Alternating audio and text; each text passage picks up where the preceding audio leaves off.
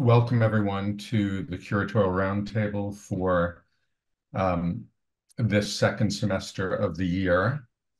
The Roundtable is the weekly event that we do at the MA Curatorial Practice program at the School of Visual Arts in New York, where I invite interesting, distinguished curators, institutional directors from around the world to speak about their practice, talk about specific exhibitions that they've done, and I would say, to speak to the international nature of it, it's thrilling and it's been a challenge, and we've finally done it, Meskerem, to have you here from Ethiopia. I'm just going to read a short bio that you had sent so that the audience has a sense of who you are. So Meskerem is a curator, anthropologist, writer, and co-founder of Zoma Museum with Elias Sime in Ethiopia. And she curated, and I hope I'll pronounce this correctly, Giziawi, is that correct? Giziawi, yeah.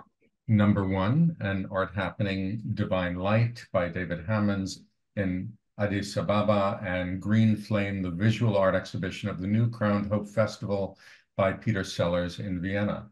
She co-curated Eye of the Needle Eye of the Heart at the Santa Monica Museum of Art with Peter Sellars, Curvature of Events at the Staatliche Kunstsammlungen Dresden, Johannes Haile with Different Eyes, Vital Signs at the Katzen Art Center in Washington, D.C. She recently co-designed and constructed the landscape and buildings at the Menilik's Grand Palace and is currently constructing Zoma Village Entoto. I wonder if you're still doing that. We'll talk about it. And restoring the Sof Umar Cave in Bale of southeastern Ethiopia with Sime in Addis Ababa. Meskerem has participated in various workshops and symposia, including those organized at MoMA, Tate Modern, CIMAM in Spain, and Yale Directors Forum. She was awarded France's Chevalier dans l'Ordre des Arts et des Lettres and has been a member of the selection committees for DAC Art and the Venice Biennale African Pavilion. So with that, Meskerem, I guess I will just turn it over to you. We'll talk for 45 minutes or so for your presentation. And then at the end, to the audience, it's your opportunity to type into the chat, or rather the Q&A at the bottom of the screen, any questions that you have for Meskerem. So let's begin, and I will once again share the screen. Thank you so very much for this opportunity. I have been working like crazy for the last 4 years on huge amount of projects, and they're all hands-on. I actually came for this meeting from another huge construction. So it's been a wild year. However, this is an incredible opportunity to be here and talk about what I do, and it's such an honor to be here too. So what I do is I started curating when I was young, and then I'm actually my curatorial practice was hands-on, and I didn't even know what I was doing was curating when I started. And I used to live in California and then lived in Ohio.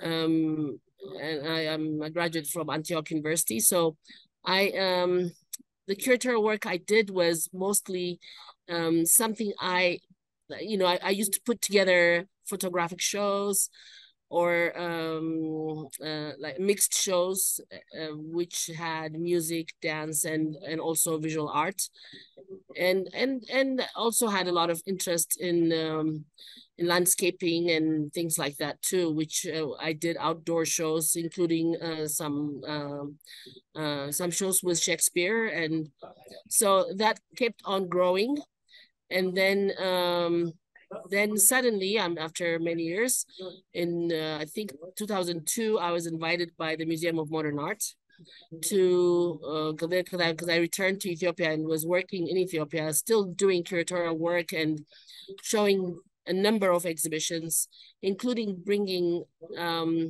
even Indian, Native American art or Native American masks to Ethiopia. Yemeni exhibition or Indian exhibition, just to bring the world into Ethiopia. We opened art space, and then from there on, it just continued. And then MoMA found out that I was doing these activities and invited me. Giziawi #1 was a show I did immediately after MoMA. But the MoMA invitation was very, very instrumental to my career because I suddenly met large number of people in the art community who were doing very interesting things in major museums. I got connected to some of the biggest museums in the US. And then from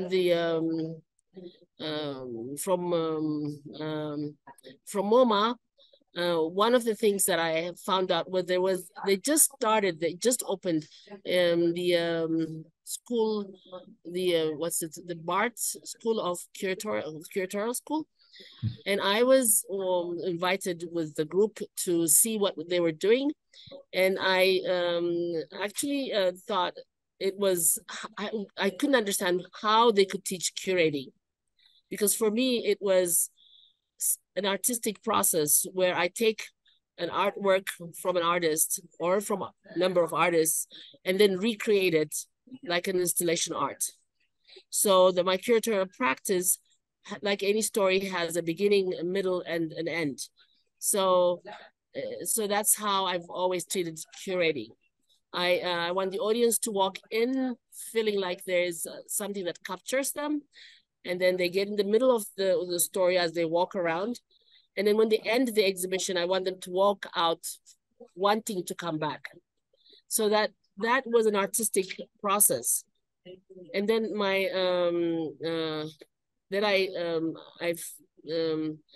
I explained that to the professors there.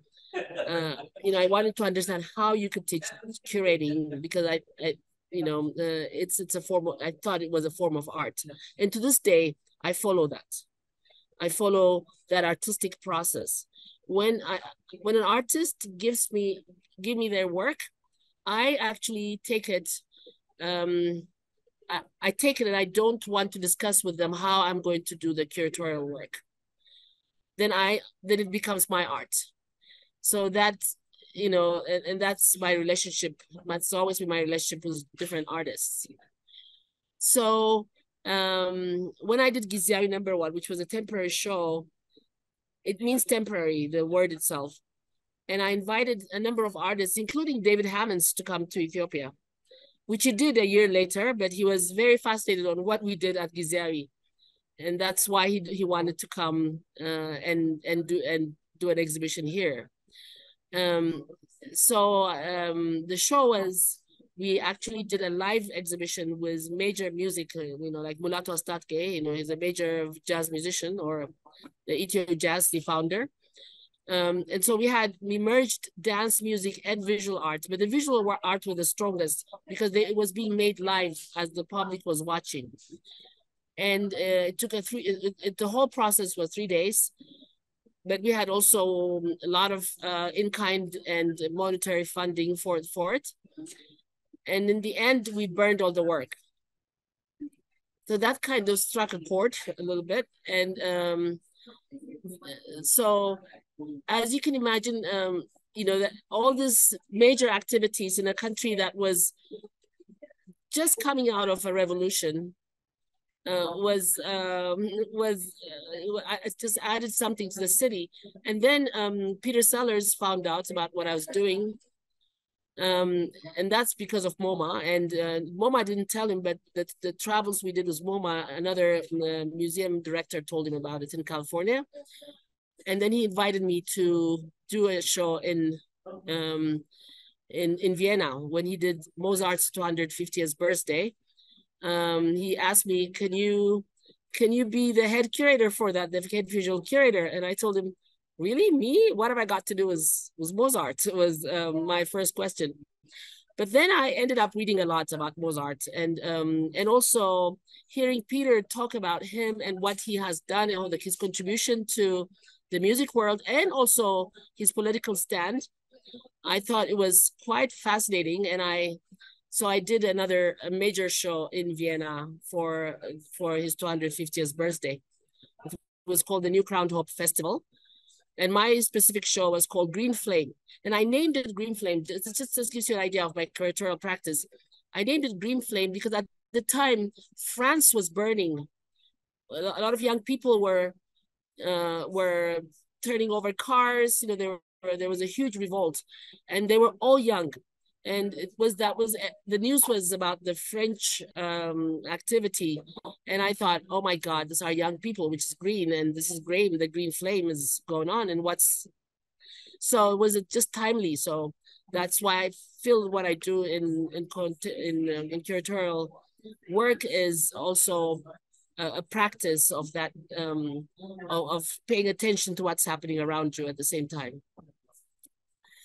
Then I moved on, and then my did a lot of different shows, and I met Elias and Elias Sime, who I found was so amazing because his brain is big, and he's unafraid to try anything.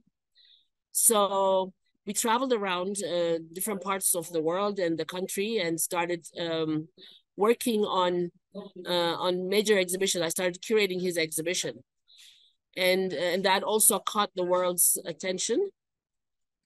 And then moving forward, I after doing a lot of exhibitions in Ethiopia as well, I was invited by the German Ministry of Culture and the Cultural Institute for a meeting in Angola. And so I proposed to them, why don't I do an exhibition so they were talking, we always come to these meetings, to this curatorial talks, but what's the outcome? What do we do after? It's just, yeah, it's good. It looks good on my resume, but what else? And then the director at the time said, so what do you have something to offer? And I said, yeah, why don't I curate an exhibition in Europe about European art from my perspective? And she said, she took it, and she went around all over, and she talked to a number of museums. But then she asked me in the end, would you be interested in doing a show in Dresden? I thought that was what I felt very strong that the history of Dresden was so fascinating. So I decided, yeah, I definitely will take it, even though she said, it used to be East German. And I said, yeah, that's fine. And then she also told me that, there's very little people like you. And I said, oh, that makes it even more interesting. So I definitely want to do this show. So I went to Dresden, and it took me about 2 years going through their archive and looking at all the collections of all the European collections. I wanted to know the artists very well. So I decided in the end, after about a year of just researching and understanding the whole process, I decided, I think what I should do is make a video exhibition with a German artist I met, and this Italian artist, and an Ethiopian artist. I selected about 60 pieces of work from Arbertinum, and also the Zwinger, which is the oldest museum. And Dresden had the largest European art collection, and took this 60 pieces dealing work. What I wanted to do is I wanted to start about 400 years ago, and then stop at I believe 1914 or something like that. I didn't want to deal with the Second World War, and I didn't want to deal with all the communist era. I just wanted to get the artists and how they responded to the society, and how they were dealing with issues that are related to us today, about gender issue, the environment, just everything else that we are concerned about. And so I selected work from that. And then each video artist did 8 movies under 3 minutes. That was a curatorial decision. I was not going to take anything that was over 3 minutes because I didn't want to create an audience fatigue. I wanted the exhibition viewer to walk into the gallery and walk out within an hour, rather than having to stop every place and not see the whole thing or that. But anyway, so in the end, that exhibition became very successful. They had one of the largest audiences. We have a catalog, it's online. Curvature of Events. And what made that interesting is also it kind of, this was in, I think it was 2000, I believe it was 2014. Oh, here it is. I'm sorry, it's in front of me. You know, I lose track of time because I've done a lot of work. 2014, yeah. To 15, so it went on for a while. And but the thing about this exhibition is, you know, the media kept asking me, how do you do European art? And I said, but I'm doing art. You know, there's art, there's a visual art, there's a visual language. And what makes the visual language interesting is that it's something that we look with our eyes. We don't have to be literate, we don't have to read to understand what is visual. Anybody can see visual. And also issues can be described in any way. And so if I'm not told about the artist, what I see tells me what the artist did and what the artist was talking about. So, you know, the Rembrandt show of a child being lifted from the ground and the person screaming down there on the ground looking up. That there's a whole conversation, there's a whole dialogue that was created by this artist that's so relevant to today. And so, and the religious arts, the political arts, the racial relationships at the time, just anything. So that's why I felt strongly that one of my favorite shows to me is Curvature of Events. I'm not sure if I'm going over my time. I'm not keeping track, but I can stop here and answer questions. No, you're fine. It's only 9:20. You have plenty of time. Okay. So then what I enjoy about curating is the fun of it. To make it, I don't like to have the audience feel betrayed or even feel fatigued. I want the audience to come in and feel that there's a conversation, there's an engagement. So there is, when I curate any show, I make sure that there's interaction and much more lively exhibitions. So I can give you many examples of the number of exhibitions we did. Then what happened is, this whole time I always felt like museums needed to be looked at from different perspectives. What else is there? What's human about them? How do we make them? Do they all have to look alike? Can we think from a completely different perspective? So was building a museum somewhere in the world. It didn't have to be in Ethiopia. I honestly see myself as a human being, and I mean that. And so where it was happening was not even necessary to me. It was just a coincidence that I found Elias, and then who actually bought into this dream that I had for many years.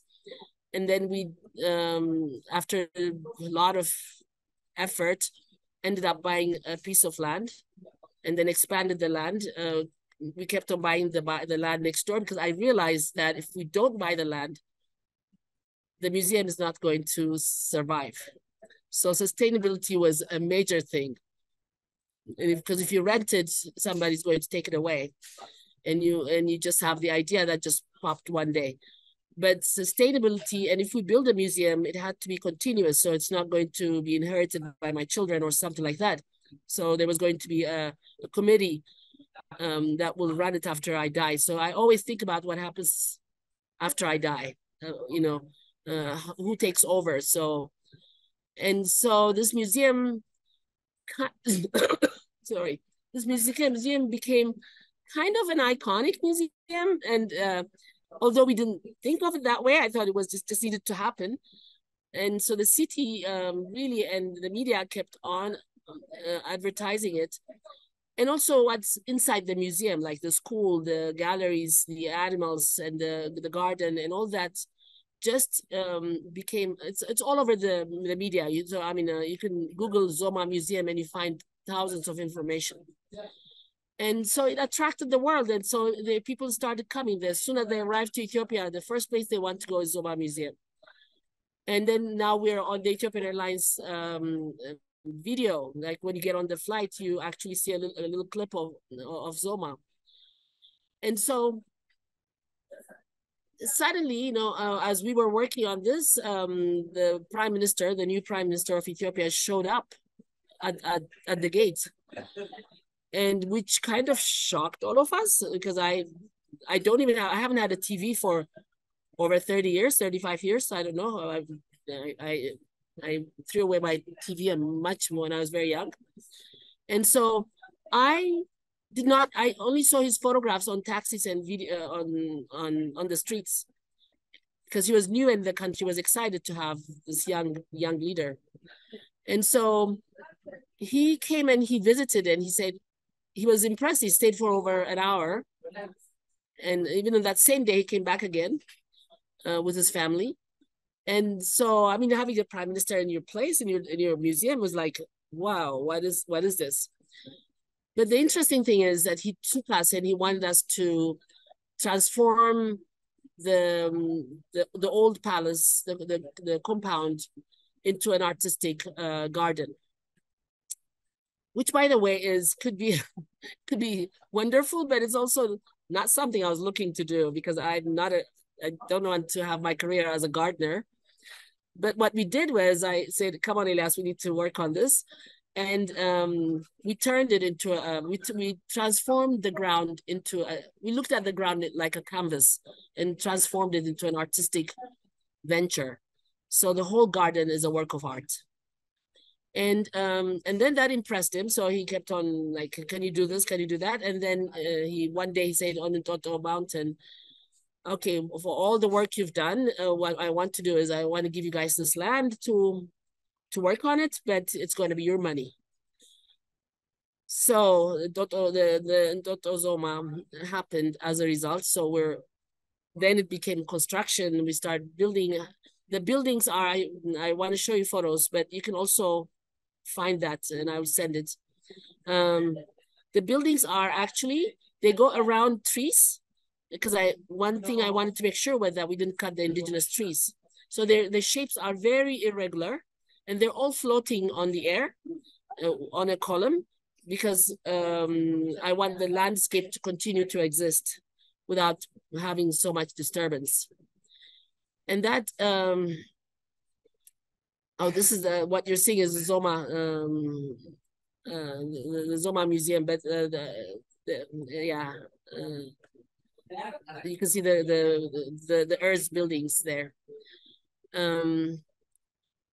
So in any case, this continued, and so to this day, where I'm right now in the midst of doing a lot of construction, and I honestly want to go back to curating, and luckily I have a major curatorial work that I'm doing in Venice, right at the entrance of Venice. It's going to be Elias's show. It's a solo show, but it's going to be really, really beautiful. So my heart and my passion is really working in a curatorial work and do art. So my life is too much. I unless I stop somewhere, but I can answer any question you want now. All right, let me stop sharing the screen. That way I can see people's hands. So if you have a question, please put it in the Q&A.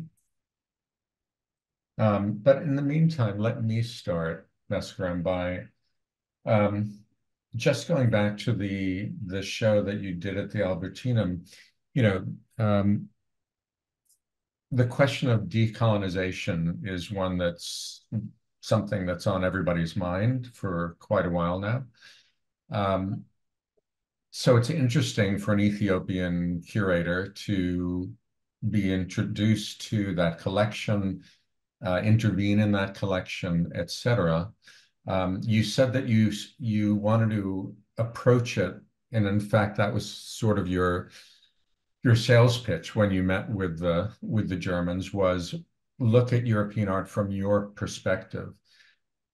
So I'm just curious about that in terms of a kind of decolonial gesture. Did you think of it in those terms, or, you know, how did you think about your approach as an Ethiopian working with a colonialist collection? Well, you know, I don't look at it as a colonialist collection because it kind of narrows it down for me. Okay. I really don't want to narrow the artists.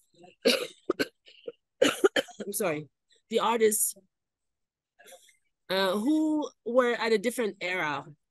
And the collections, when I was overwhelmed when I went to the collections because the amount was huge, and I was really deeply looking into them. And that's why it took me some time going through their books and understanding. I wanted to understand the art pieces that really touched my soul.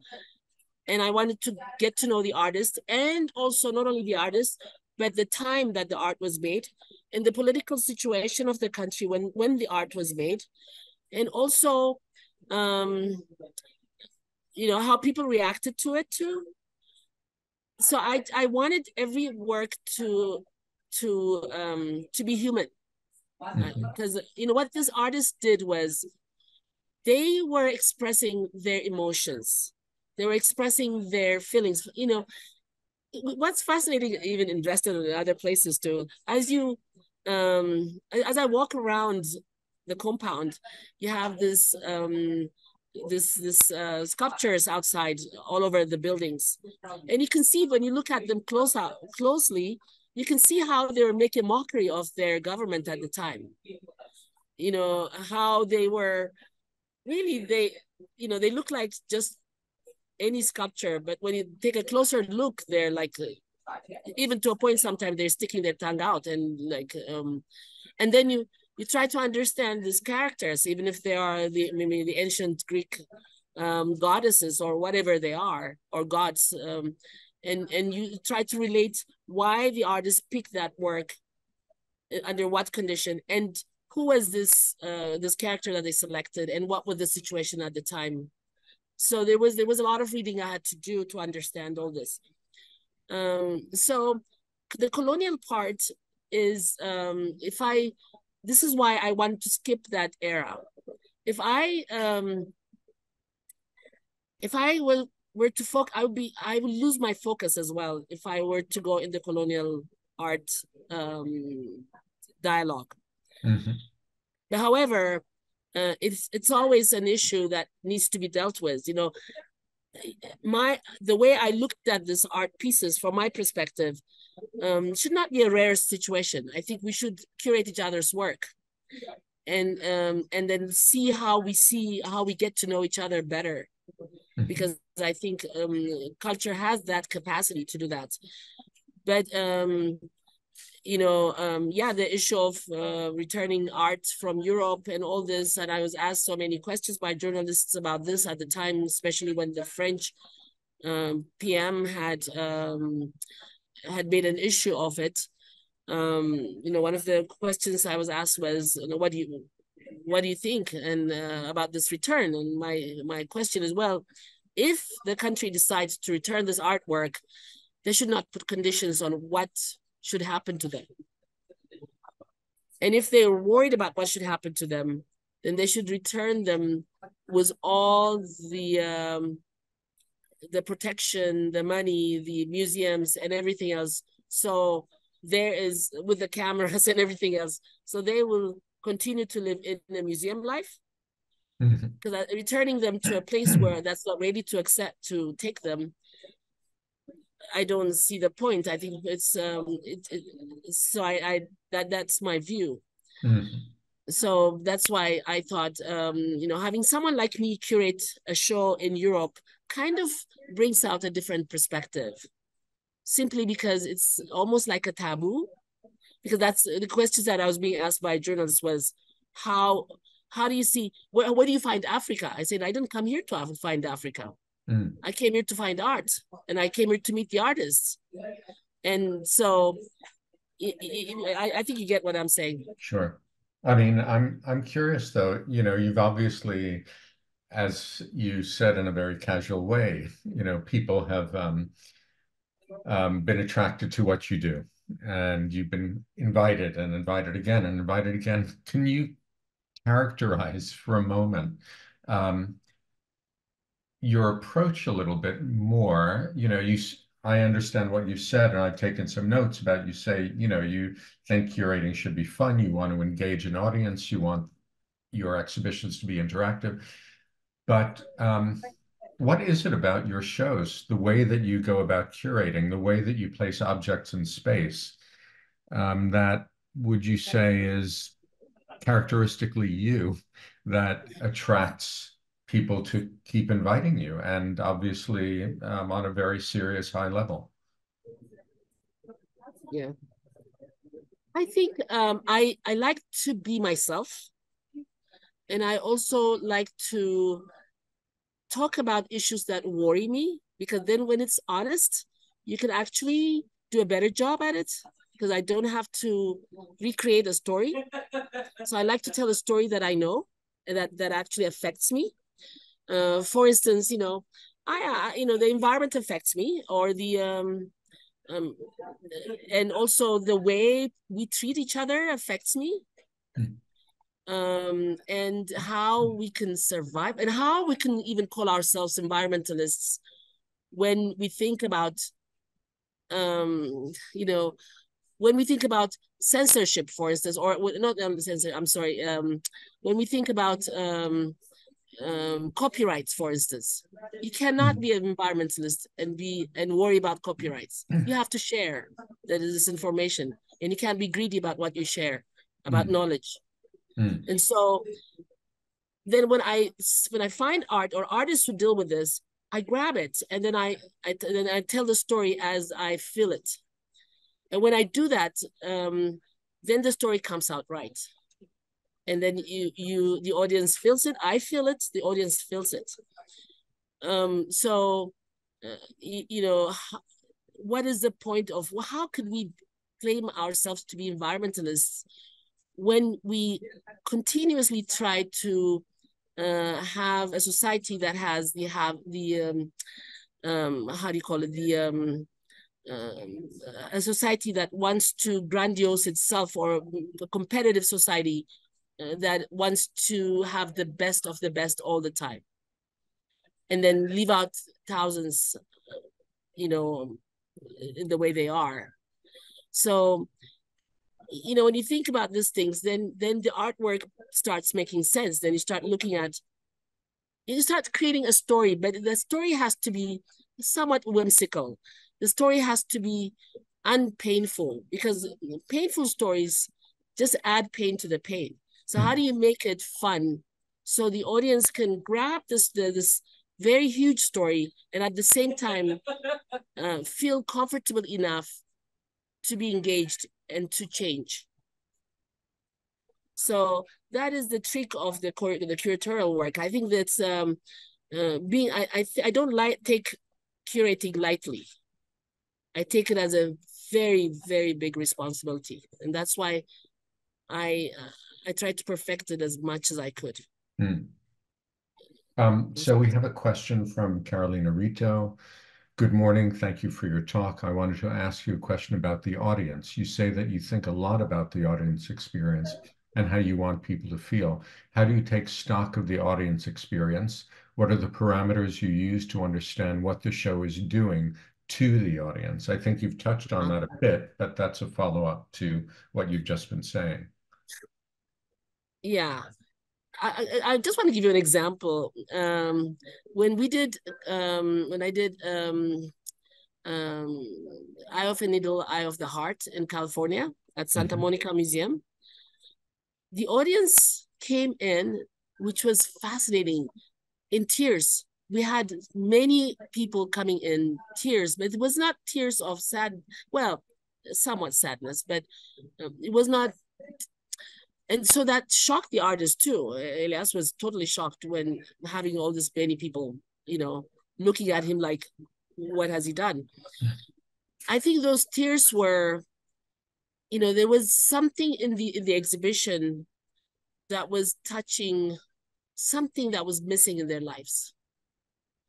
Although that wasn't the intention of the exhibition, it became that. And so I recently heard someone who went to see one of Elias's work in Miami, and the woman said, "I walked in, and all I did was cry." It could be the intensity of the work, could be the material, or it could be the composition. But I know for sure in Santa Monica, they walked in, and everybody was in shock. So that's even though, that reaction was a bit much for us, but at the same time, what we did there was put so much into making sure that the stories were told right.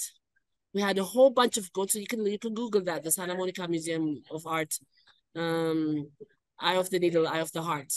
And the floor was covered with these goats who were hugging, like in all positions, in all kinds of human body touch position, or body feeling positions.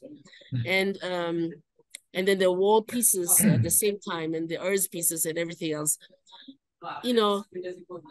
Something that is, something that's happening, because I lived in the West as well. And so something missing that human touch, that human real touch, where you don't feel ashamed for touching someone. And I think art should do that. Art should actually cause you to question who you are and what is happening. And then it should lead you to, should lead you to be better. So, I'm curious about, just to cover that for a moment, and then I'd like to ask about Zoma. What was shocking? I'm just curious if you could go into that a bit further. I've seen his work, of course, which is quite beautiful. He shows with James Cohan in New York. I saw the beautiful show there, the last one. But what was shocking about it?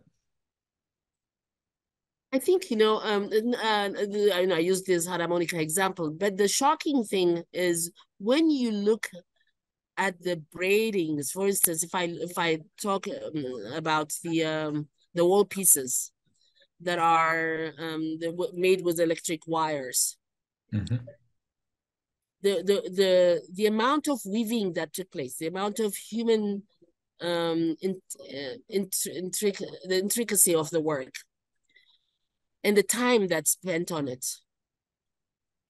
and the volume of the work, the largeness, and also the composition. If you don't, the closer you get to the work, the more you get shocked, because who would do that? And in that mass amount, and then who would tell a story of human stories? These are just people's stories, regardless of where you come from, because we're all using computers. Using the computer that we use in our hands, the computer that you and I are using right now, it came from the earth too, because the parts have been extracted from that, which actually affects the environment. Right. And if you don't, so the work shows you the amount, patience also perfectionism. At the same time, you also see the waste. Right. Of do we really need it? But so as an artist and also as a curator, you really have to show it enough. You should have to give it enough power that will, if the composition doesn't shock you, the material and the amount of work put into it should shock you. If you're not shocked by any of them, then I don't know. and then what happens to you? So let's segue back to Zoma for a moment. You know, you said that it's become an iconic institution. Could you talk a little bit to us about the architecture and also the programming that's being done there that would make it a new iconic institution? Well, the construction, you know, it was a toxic land, literally a toxic land that we transformed into a museum. And literally that's what we were trying to get even from the get-go. We wanted the government to give us land when they never did, so that's why we bought it. It was cheap because nobody wanted it. Now the whole neighborhood became expensive, which is a little bit annoying, but the whole neighborhood has, because there's Zoma, everybody wants to buy near us. Can't afford it anymore. But the building itself is how far can you take earth building or buildings, instead of using cement that's so destructive, how do you use lime and work with lime that have lasted for thousands of years? Look at the Colosseum in Rome, or you go to Egypt, go to anywhere, wherever they built this ancient buildings that are still standing for thousands of years. Something is right about the construction. And what happened to the construction business, and why, you know, what's the speed? So when you come to Zoma, you automatically calm down, because the artwork on the wall, the landscape, the zigzag walks, and all the plants, the various plants and the animals calm you down. It brings you down to reality, because every food you eat comes from the earth. You know, every product we use on our face comes from the animals or anything else, but we're far distance from them. And then also we have a school in there, which is very different from any of the schools we have in the country. We only take 15 students in a classroom, and we have hundreds of people on a waiting list because we can't take more than 15. We have about 160 students, but the school itself is about teaching kids how to love to learn. So like the Montessori schools or the Waldorf schools, we don't give homeworks. We teach kids to read to each other, to learn reading. We have co-readings, and the kids plant. They really literally plant, and they produce and they sell the products. And you have that, the edible schoolyards in the US. And then you do actually the way we teach them. There's the Ethiopian ancient system of teaching where the older child is the teacher to the younger child, and that's also a technique we use there, but it's also in Europe and in the West, even in Japan, mixed age classrooms, we apply that. And the kids milk, because we have cows, we have dogs, we have goats, sheep, turtles. We rescued, actually, the rescued turtles, so the kids know their stories. And then we have rabbits and everything else. So, you know, it's a very clean school with all the rules and regulations properly done. But you can see the product of these kids. We have autistic kids in the heart of the children who are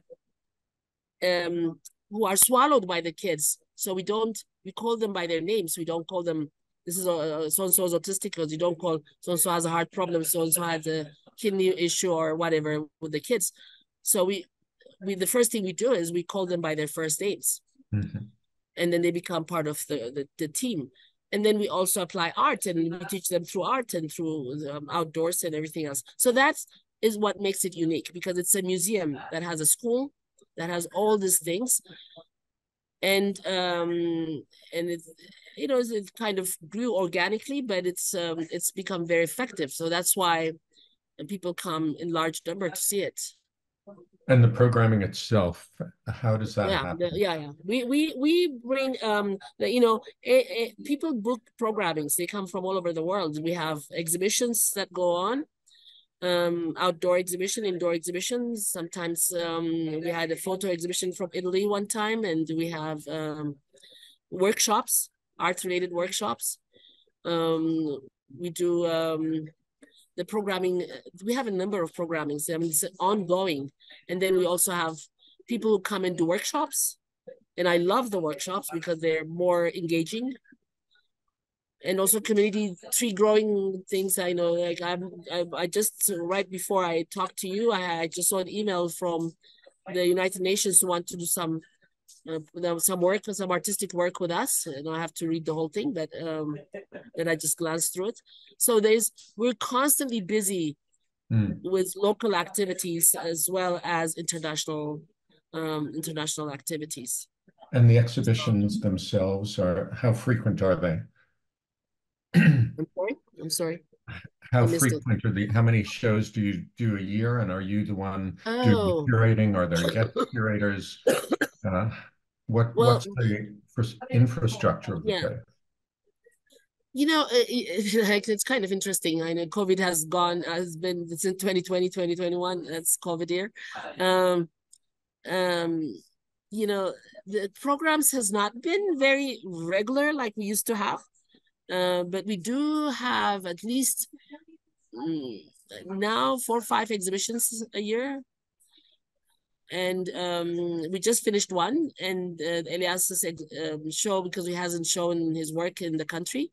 So we're going to have a small exhibition of his work there soon. And we do have, and then we have, our farmers market, which attracts a lot of artists to come, because that's our monthly activity. But exhibitions and workshops, and also theaters and performances of all kinds. All these things happen. So there's a lot of people working there. So I'm going to ask again if there are any other questions. Thank you, Carolina, for your question. And if there aren't any other questions, what we would do, Meskerem, is we will switch to the other link that you got, and that session just for a little while with the students. So I'm not seeing any other questions. So I'm going to thank the audience. Again, we have the roundtable every week. Next week, Ruth Estevez, who's a distinguished curator, right now is an independent curator in New York, but has worked all around the world, will speak with us. And Meskerem, thank you for this public session. And we'll see you in a moment in the private one with the students. Thank you. And thank you. And my apologies for everything else, but thank you very much.